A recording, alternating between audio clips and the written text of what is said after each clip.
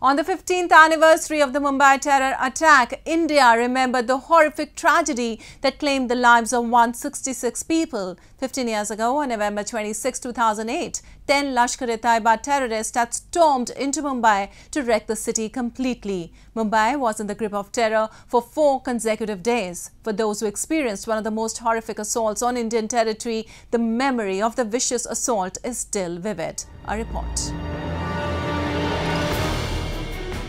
On November 26, 2008, one of the deadliest terror attacks on Indian soil occurred in Mumbai. The attack claimed the lives of 166 people, including foreign nationals, while injuring over 300 others. The attacks were carried out by 10 Lashkar-e-Taiba terrorists who sailed into Mumbai from the Pakistani port city of Karachi. The Indian security forces killed 9 terrorists, but one Ajmal Kasab was apprehended alive. Following a trial, he was hanged on November 21, 2012, 4 years later. On the 15th anniversary of the attack, India paid tributes to the people who lost their lives in the horrific attack. Senior state politicians, including Maharashtra's Chief Minister Eknath Shinde, laid wreaths and paid tribute to the victims at a martyrs' memorial in the premises of the Police Commissioner Office in South Mumbai. Mumbai has moved on, but the wounds will never go away. For those who experienced one of the most horrific assaults on Indian territory, the memory of the vicious assault is still vivid. तो उस बैठे थे, उससे खटखट आया, तभी cricket चल रहा था, खटखट आया, पानी मेरे पति उठे, खाने पे उठे, उसको पानी दिया, उन लोग पे हिंसा थे कि नहीं, पानी दिया उसको, वो बैठे, फिर उसको पानी देके बैठे, पी के बोले गिलास रख देंगे सर, उनको लगा होगा ऐसा, और उसने पीछे से उनको गोली मार दी. 6 Israeli citizens were among those killed during the attack when terrorists held residents captive at the Jewish Outreach Center of Nariman House. Paying tribute to the victims of attack, Consul General of Israel to Midwest India, Kobi Shoshani said that DNA of both India and Israel is the foundation of strong bond between the two nations.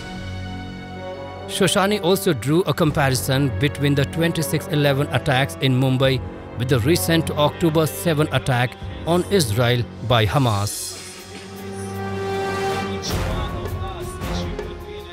Today, 26/11, our heart is with India. Our heart is with Mumbai. Our heart with the people who killed, murdered here by terrorists, and that's the most important thing. And I think that always the bond between India and Israel is not only because we are brothers in the age or because of our history, because of our DNA. To fight against terrorism is the most important thing. Pakistan has gained the international reputation of being the world's foremost exporter of jihadism. While analyzing the causes and consequences of this phenomenon, numerous observers find that there are clear indicators that the Pakistani government is involved in sponsoring terrorism.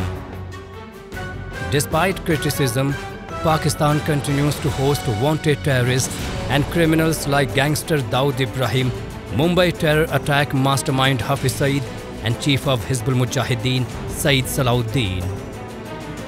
Moreover, Pakistan has denied the presence of several individuals on its soil who have been designated as terrorists by India. For Pakistan, considering some terrorists as instruments of regional influence while fighting others has had disastrous consequences.